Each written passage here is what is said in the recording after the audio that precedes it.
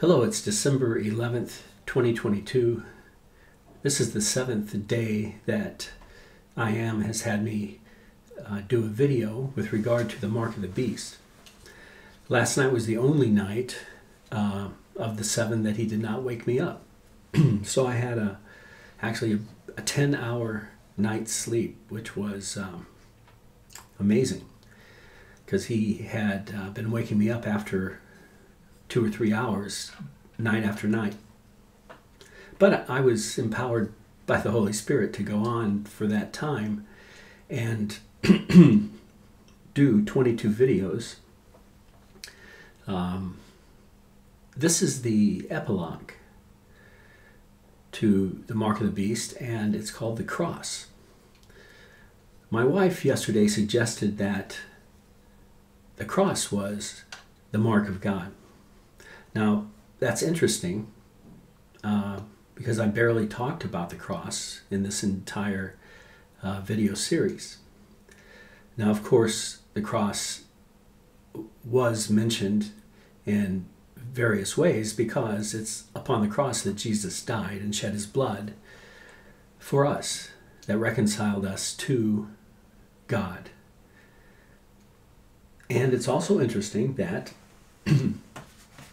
the Tav is represented in picture form as a cross, and the meaning of it is, one of the meanings is mark. So Jesus said that he was the Aleph Tav, the first and the last, the beginning and the end. And he is, and he's everything in between. So Jesus, the Christ, is all in all. And that's what he means. I am the first and the last. I am the Aleph Tav. I am the beginning and the end. I am the Almighty. So it's very interesting that the Tav, the last Hebrew letter, is represented by the cross. And it means a mark. And it is a mark that we who believe in Christ also have. Now, the mark of God is Christ himself, who lives in our hearts. It's the Word of God within us. Christ is the Word. And so the mark of God is the Word of God within us. That's the seed that was sown by him. And we have a responsibility to keep that seed alive and growing within us. I want to take you first today to Colossians chapter 1. Paul begins to pray for the Colossians.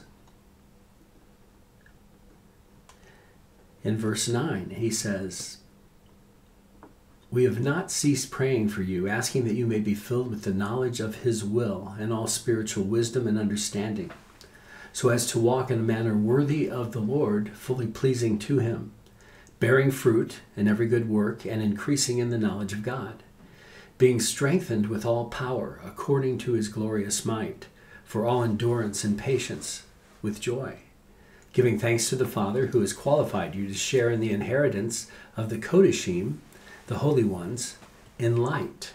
He has delivered us from the domain of darkness and transferred us to the kingdom of his beloved Son, in whom we have redemption, the forgiveness of sins."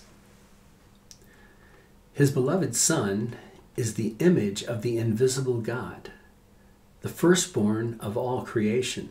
For by him all things were created, in heaven and on earth, visible and invisible, whether thrones or dominions or rulers or authorities. So all of the spiritual rulership, whether it's, well, the invisible spiritual rulership, and then all the visible rulership, all things were created through him and for him. And he is before all things, and in him all things hold together. And he is the head of the body, the ecclesia, the called out ones. He is the beginning, the firstborn from the dead, that in everything he might be preeminent. For in him all the fullness of God was pleased to dwell, and through him to reconcile to himself all things, whether on earth or in heaven, making peace by the blood of his cross. He reconciles to himself all things. See, there is a restoration of all things. All men and all invisible things will be reconciled to him. And you, who once were alienated and hostile in mind, doing evil deeds, he is now reconciled in his body of flesh by his death, in order to present you holy and blameless and above reproach before him, if indeed you continue in the faith, stable and steadfast. So you see, you are saved. You will be saved, ultimately, but you can lose your salvation now if you don't remain stable and steadfast. It's the same word everywhere.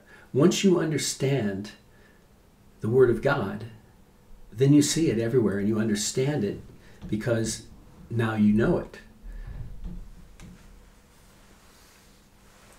If indeed you continue in the faith, stable and steadfast, not shifting from the hope of the gospel that you heard, which has been proclaimed in all creation under heaven, and of which I, Paul, became a minister. Now I rejoice in my sufferings for your sake, and in my flesh I am filling up what is lacking in Christ's afflictions for the sake of his body, that is, the ecclesia. Now it's interesting, isn't it, that somehow we who believe fill up what is lacking in Christ's afflictions. So that's one reason why we go through tribulation and trial and pain and suffering in this flesh, of which I became a minister according to the stewardship from God that was given to me for you, to make the word of God fully known. Okay, Paul, his ministry was to make the word of God fully known. Well, I have a ministry similar because God told me specifically, I want you to teach my word. The word being Christ. I want you to teach Christ.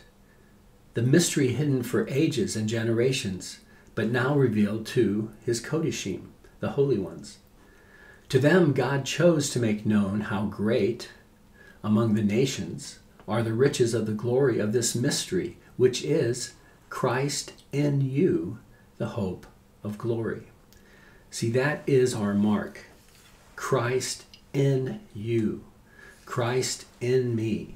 The Word of God in me. The Word of God written on my heart. The hope of glory. That's our only hope. There is no hope for glory otherwise. The only other alternative is the mark of the beast. So we either take the mark of God, the Word of God, we receive the seed of God, which is his Word, which is Christ, and then we do what we can to make this soil that is our flesh hospitable to that Word, so that that Word can produce fruit in us. Him, that is Christ, we proclaim, warning everyone and teaching everyone with all wisdom, that we may present everyone mature in Christ. So his goal is that we all will become mature in Christ, and that we all will manifest the glory of Christ. For this I toil, struggling with all his energy, that he powerfully works within me. Now concerning the cross, Jesus had something to say about it. You find it in Matthew 16 and Luke 9, and we're going to read the account in Luke 9 today. Verse 18. Now it happened that as Jesus was praying alone, the disciples were with him, and he asked them, "Who do the crowds say that I am?" And they answered, "John the Baptist, but others say Elijah, and others that one of the prophets of the old has arisen." Then he said to them, "But who do you say that I am?" And Peter answered, "The Christ of God, the Messiah of God, the anointed one of God." And Jesus strictly charged and commanded them to tell this to no one, saying, "The Son of Man must suffer many things, and be rejected by the elders and the chief priests and the scribes, and be killed, and on the third day be raised." And he said to all, "If anyone would come after me, let him deny himself and take up his cross daily and follow me." Now Jesus knew that he was going to die on a cross. And isn't it interesting that he used this simile, this parable, that you must take up your cross daily and follow me? What is the cross? It's where we die. We die to our own desires. We die to our own pursuits. We die to our own selfish ambition. We die to our own wanting to get rich. We die to the things of this world. We die to Babylon the Great. Take up your cross daily and follow me.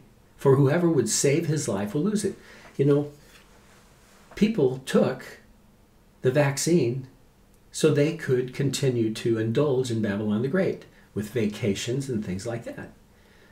It was utter insanity for me to watch people do that just so they could get on an airplane and travel to go somewhere to have fun.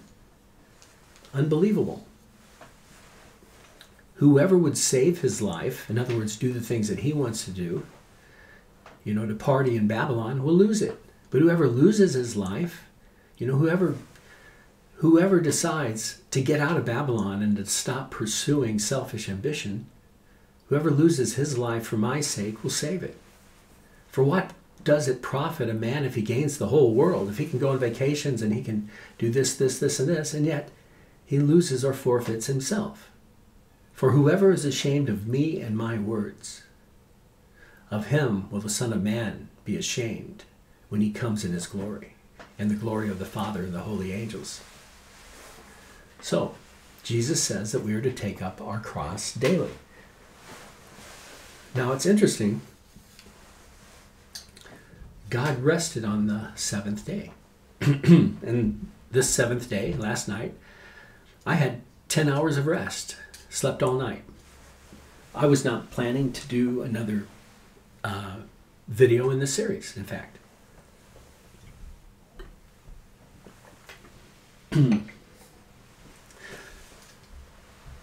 But it was interesting today when I looked on my Kindle Fire that suddenly I saw what I'm going to read to you next. And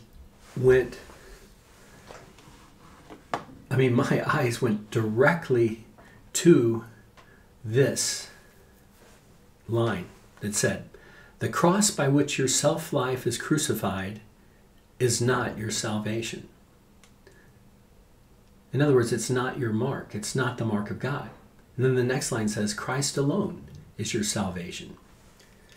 Well, isn't that interesting? I don't remember seeing that. I mean, I know that I did pull it up because it's part of a group of writings that Prophet Kenneth Vischer sent me about a week ago, right as I was beginning this video series. But I hadn't read it to my recollection. So what I'm going to do now is read this. God provided it to me on the day of rest. I was resting. So I'm going to read now. There's two visions he has, and then he talks about them. The first vision.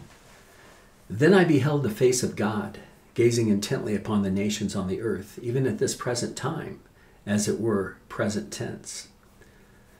As he gazed, I noticed that he was allowing men to live and exist as they wanted to. God was drawing men, but not requiring full obedience from them.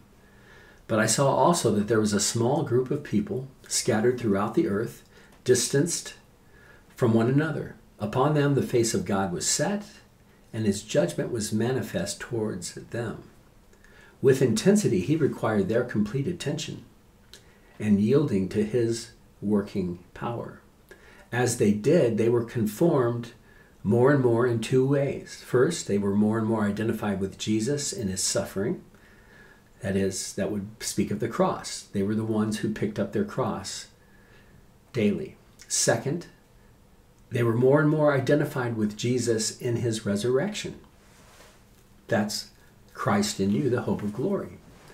Both worked together at the same time by the judgment of God which was upon them. The judgment of God was upon them. So they're being judged. God disciplines every son whom he approves. These are the few who will form the army of the Lord, the ones he is about to manifest in bodies glorified. To these few was the face of God set in intensity. Second vision.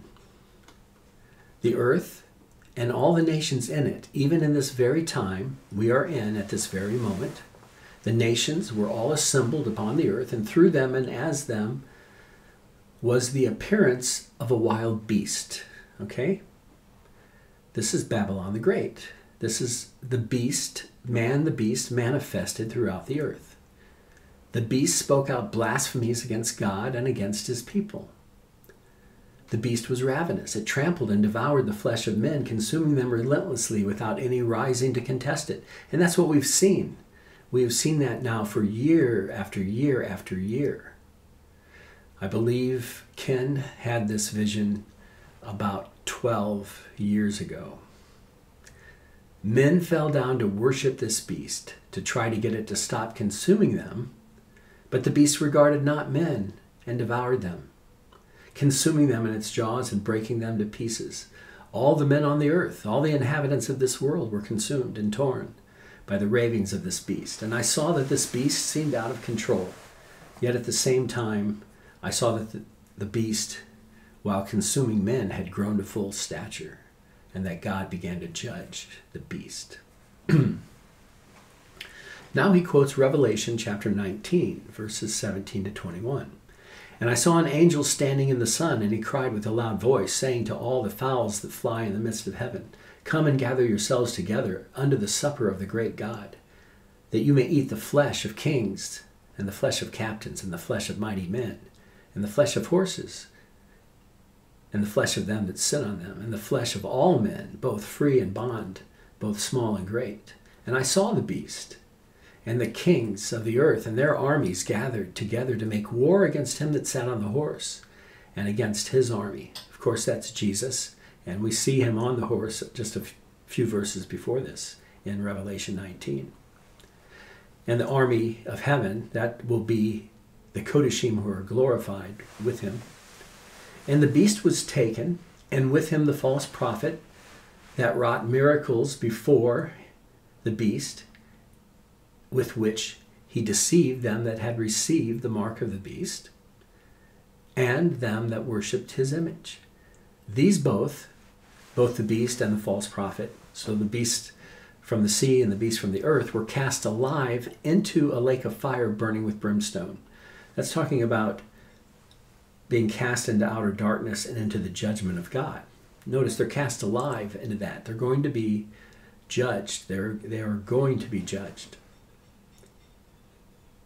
And the remnant were slain with the sword of him that sat upon the horse, which proceeded out of his mouth.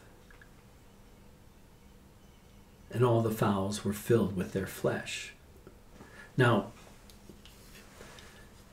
is there a literal sword that comes out of the mouth of Jesus that kills people and strikes them dead and sends their blood spewing over the earth? Of course not. What's this talking about? It's talking about the Word. The Word of God is going to come forth in power from Christ and his Kodashim who are with him at what is called the second coming of Christ. That sword is a sword of the Spirit. It's the Word of God, and that Word of God is going to kill these people. That means they're going to repent. See? We've misunderstood. We see this as being carnage and blood and guts, and that's the end of the world that the church has pictured. But no, it's the great revival that the church keeps waiting for only occurs when the Kodashim are glorified. And then the Word of God comes forth with such power that people are killed.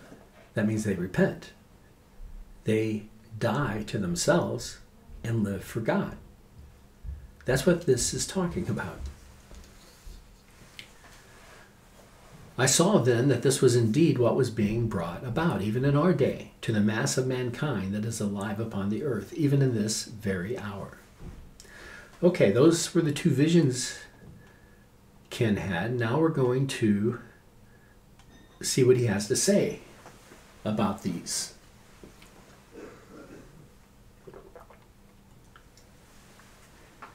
And this is what I saw when I first got up today. The cross by which your self-life is crucified is not your salvation. It's not your mark. It's not the mark of God. Christ alone is your salvation. He, as the personage of the Lord God Almighty, even the true Christ, he is the salvation wrought for all mankind. Not that mankind would be a blended mixture before him, but each individual in each time frame of world history and from every quarter of the earth, all of them have salvation in the living Christ. The cross is but the means by which God teaches us to cancel out anything that is of self, anything that is not of the Lord in our lives. We are not saved by the cross. We are saved by the Lord Jesus Christ, who in his person is our salvation. Full salvation is completely guaranteed to humanity because of his person and because he is indeed the I am of salvation. Now, notice that Ken speaks the same thing I say. Who says these things? When you begin to understand what the scripture really talks about, you will begin then to know who is a true prophet of God and who is not. Because the true prophet of God speaks the same thing as another true prophet of God. All of the false prophets speak false things.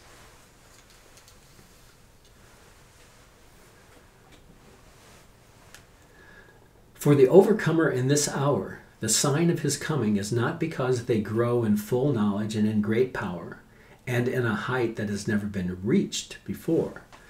The sign of the coming of the Lord in the first resurrection is not by a vast vocabulary being created and by a powerful impetus to be filled with the power and the knowledge of God. In other words, it's not show. It's not, smoke and mirrors. It's not mist going across a stage while you prance.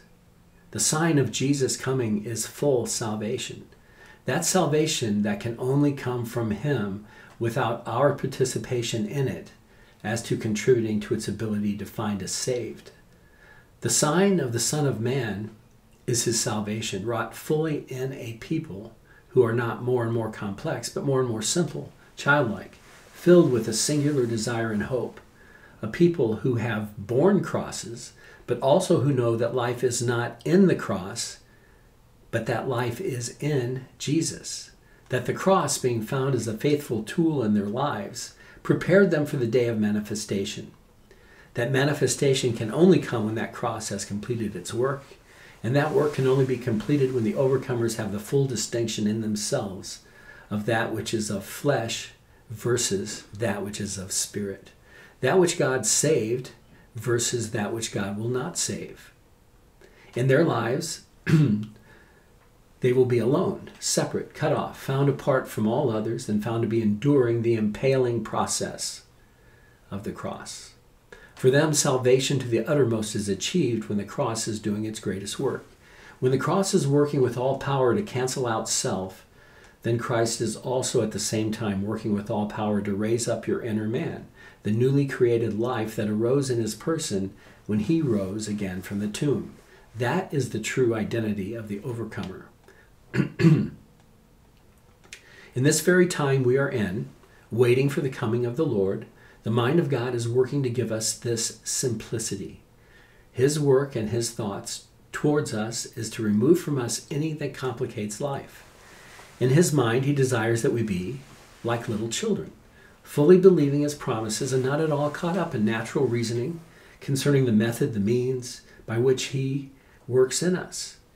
In the mystery of God, he works to bring us into that same expression of who he is as a person. the same expression. He is a mystery to natural thought, distanced and not known by man, because God desires to know him in full understanding of the mystery of God in spirit. His work then is to confine us to his will. Then he makes a reference to the studies that this writing is part of. I'm going to read that because I'm going to put a link to this, and you can go on and read more of Ken Vischer's words regarding these things. Part of these studies will be the mystery of his will, by which we can see what it means to walk in accord with his will and the Spirit all of the time. The fact that pressure is increasing in your life and tribulation is not yet over, and that's a fact. This year was the hardest year of my life. The pressure was the highest, the tribulation was the greatest. The fact that pressure is increasing in your life and tribulation is not yet over is proof that God is working in you. For the pressure and the tribulation you endure is a benefit to you, if you are indeed learning that knowing God is simplistic, not complicated, a joy and not a great burden. The Lord is allowing pressures to increase in the life and emotions of his overcoming saints so that they will learn to get their eyes off the world and onto him alone. As he does this in your life, you will find your walk becoming more simple, more clean-cut, more and more with his thoughts interjecting and becoming one with your own thoughts. You will actually learn to be patient and to glory in tribulation, because when you are in such a state, you will have all you need to think correctly with the mind of God. His workings are to teach you that you are indeed joined unto his Spirit. For they that are joined unto the Lord are one spirit, and the pressures on your life will give you all you need to walk by the same thoughts that are in his very mind. The more simple, the more godlike you become. God is working just now exponentially in the lives of they that will be manifested in the first resurrection. This may sound different to you, for when you look at your life, you do not notice changes that are more to the positive. Rather, you see long trials, long terms of pressure, and engagements in battle that take place over very long periods of time. When you look in the mirror, you see that faith is a long exercise, a method of keeping sane in the midst of a world that is growing ever more insane. You find hope for the coming of Jesus, seeing the destructions beginning around you, and you wonder just how long it will be until he comes to complete his promise. Instead of great spiritual prosperity, like the false prophets and the false teachers are delivering to the masses right now, you find yourself sitting alone, outside these places of mirth and gladness, and your life is quite often surrounded in misery and solitude. There are times when the presence of the Lord is real, but more often there are times when heaven is like brass. The sky is dark, gloomy. The Lord is not seen tangibly in your faith. God truly has become a mystery for you, or left bewildered as to what exactly he's doing. Dear reader, if that describes you, then know you are exactly in the place that God has worked to bring you. But yeah, that describes me and my wife to a T. That place of aloneness and solitude and quietness outside the fringes of religious mayhem is in your life because of the working of his Spirit in you. And that place of confinement you find yourself in has become for you the very exact center of the will of God, in the very mystery of God. And you might not even realize it. The mind of God is this way. He is determined to finish this age with a triumphant resurrection. And he is determined to do this in a company of people who have been emptied of anything that is in this world, that lays in a state of comfort and contentment, while others believe they will escape the increase in pressure that is coming to the earth. The overcomer in this lowly position is still cast out, still rejected, still a non-entity, not a part of the endless course of gatherings and meetings wherein people try to find the true location of God. Try to find God. Everybody goes to conferences and things trying to find the true location of God. But they're the corpse. They're the vultures gather where the corpse is, where the dead is. That's what Jesus is talking about. The overcomer may be gathering together with a few of like precious faith, but only because those whom they gather with are the same way. They too cannot be a part of what is happening in the world. So what has God done to reveal himself to those who are set in this lonely place? He has given to them the first part of his full expression. He has emptied them of all that they are as a people, just as Jesus emptied himself for obedience to his cross. So these have indeed followed this very same pattern. God is revealed in them now in the midst of their solitude of suffering silence. These few, in the agony of their identity with the sufferings of Jesus, find themselves cut off and alone. But through these few will be the release of all creation out of the bondage of the curse of Adam's fall. God will utter his voice before this company. This is referring to Joel, the great army. When Ken talks about the great army, he has in mind the army you see in the book of Joel. God will utter his voice before this company. That utterance is the same utterance that wrought salvation through Jesus when he hung alone upon the cross.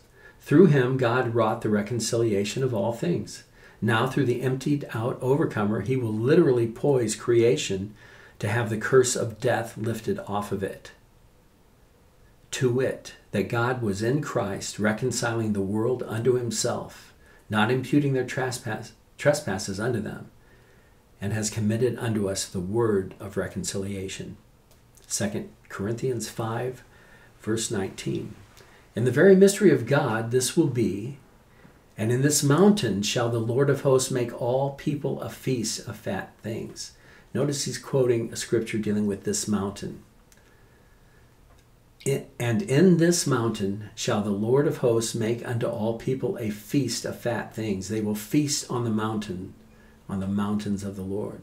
A feast of wines on the lees, of fat things full of marrow, of wines on the lees well refined. And he will destroy in this mountain the face of the covering cast over all people.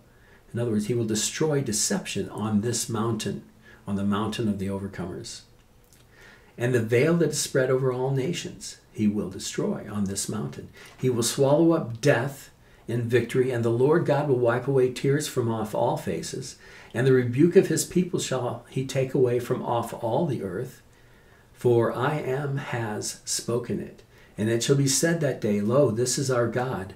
We have waited for him, and he will save us. This is I am. We have waited for him. We will be glad and rejoice in his salvation. That's Isaiah 25, verses 6 through 9.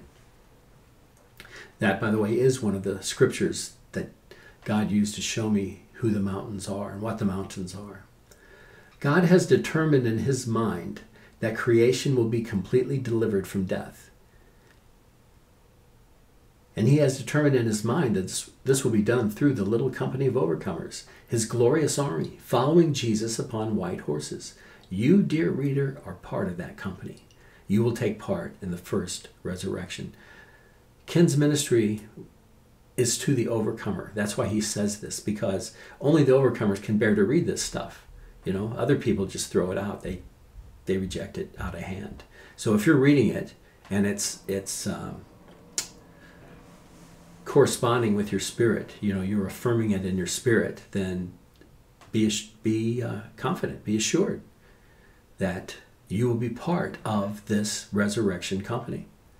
Man has waited for 2,000 years for Jesus to come again. He is going to come. Don't lose hope. For God to restore this creation, he must first bring to pass a portion of his will.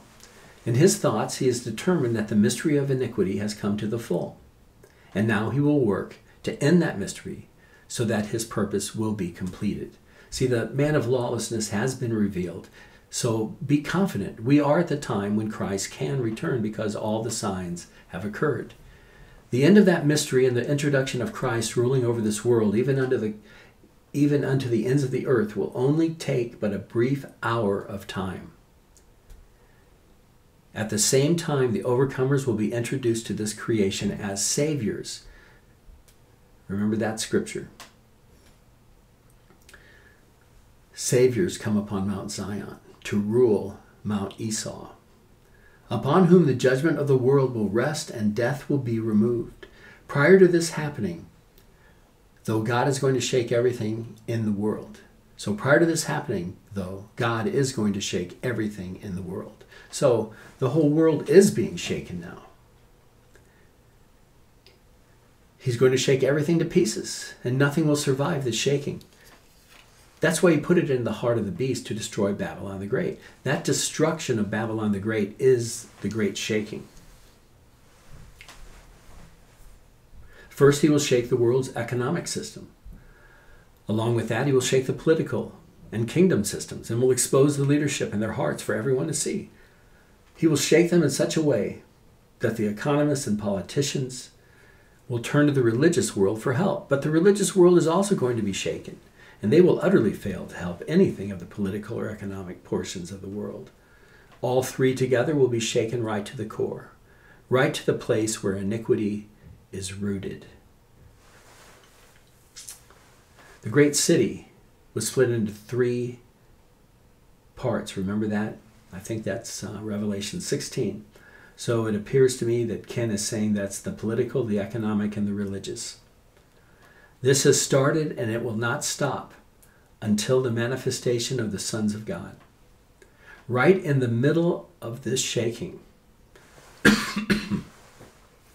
as if it were a massive earthquake, God is going to manifest his sons and daughters, the overcomers, in glorified bodies. See, we will be manifested just in time. The reason God is doing this is because his thoughts are that he must now restore all things. For him to do that, he must first take away what man has built, must destroy Babylon the Great, what man has built and what man has done, so that he can make it new. See, we will, behold, all things are new, Jesus says in the book of Revelation. And that's what the overcomers are going to do. We are going to recreate the earth. We will have creative ability. We will be like him.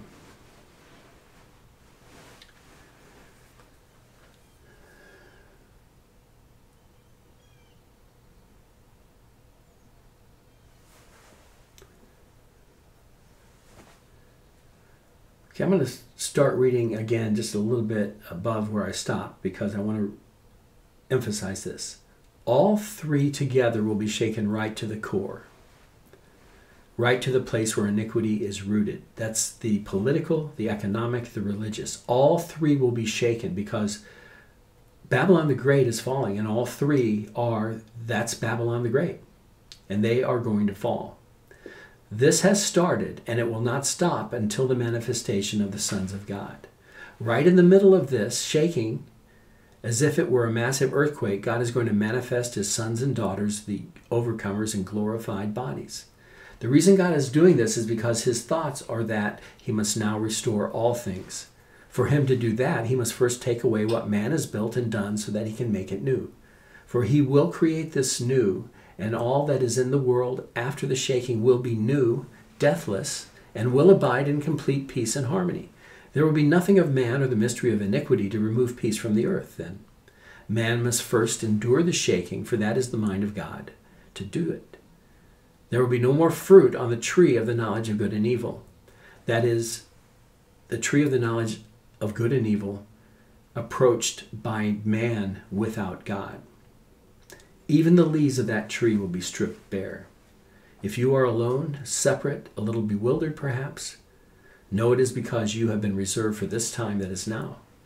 It is not your flesh that will be used, it is your inner man. That is what the Lord has thought now to do in the earth, and it will indeed be wonderful. This inner nature will rise and overtake what is your outer man. The results will be tremendous, and it will be done in a new anointing, which is even now beginning to manifest. I will put a link to this, and then you can go from there to read other writings in this series. And now,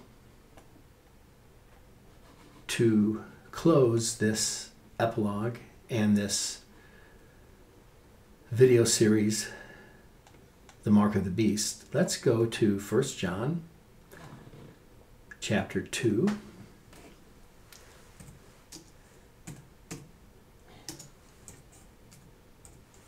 And just read a small portion here, about 5 verses. It's at the very end of 1 John 2, and the last 2 verses of chapter 2 and the first 3 verses of chapter 3.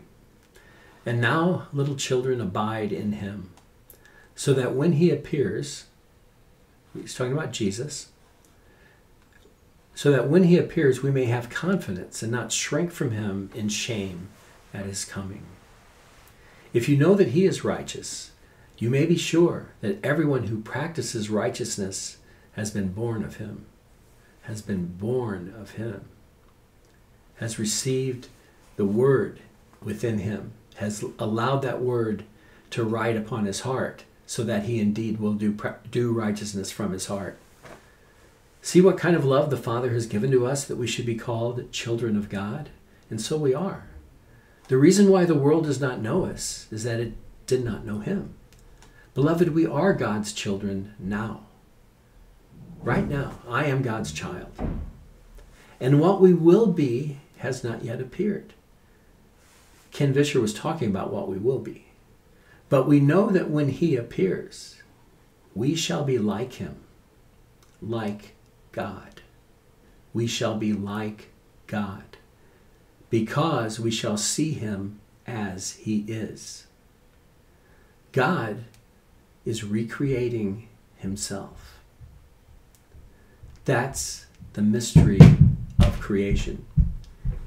And everyone who thus hopes in him purifies himself as he is pure.